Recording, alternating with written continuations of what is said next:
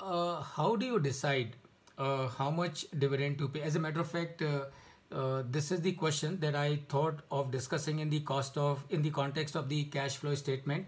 So in a way, we are discussing the cash flow statement. So the how do you decide how much dividend should be paid by a company? Remember, the amount of dividend that a company will have to pay uh, will be based on the obligations that the company has.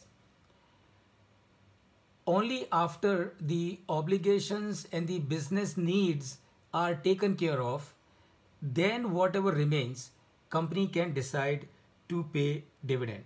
So let's understand it this way. So what are the obligations that the company will have? A company will have. Number one, you are a growing company. As a growing company, you have to augment your working capital. So you need to spend more money on the working capital.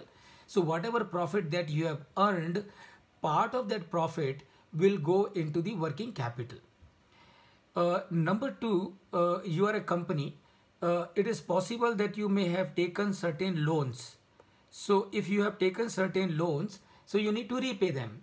And where do you repay the loans from? You repay the loans from the profit that you earn. So from the cash that you have generated, the working capital is taken care of, repayment is taken care of. After that, you also have to do routine capex. Remember, you are a running company, and as a running company, you have to ensure that all your plant and machinery are in working condition. And for them to working condition, you need to spend money on the routine capex, capital expenditure. So part of your cash profit will go into the routine capital expenditure. Now, obviously, you are a business, you are a running business, you are a profitable business, and you are in the business for all times to come.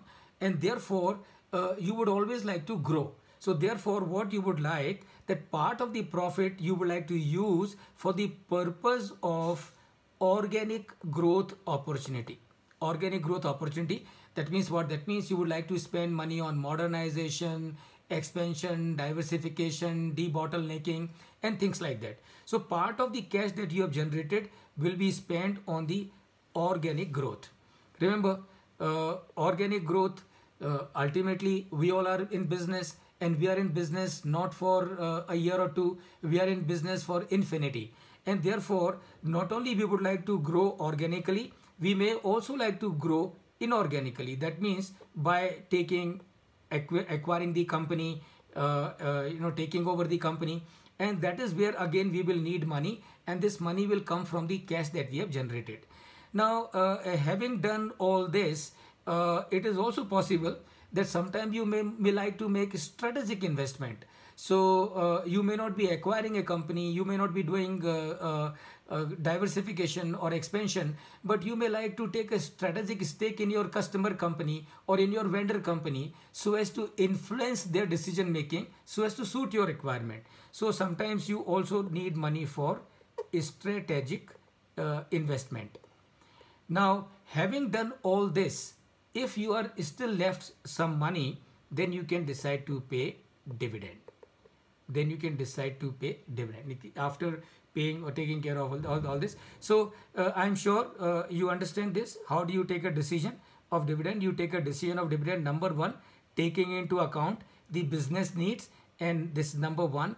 And number two, taking into account the investors' need. So it is quite possible that the investors may insist to receive a dividend, and ultimately company is owned by the shareholders, by the investors, so you also has to honor their expectations. So taking these factors, you will take a decision as to how much dividend the company should pay. I hope this answers your question.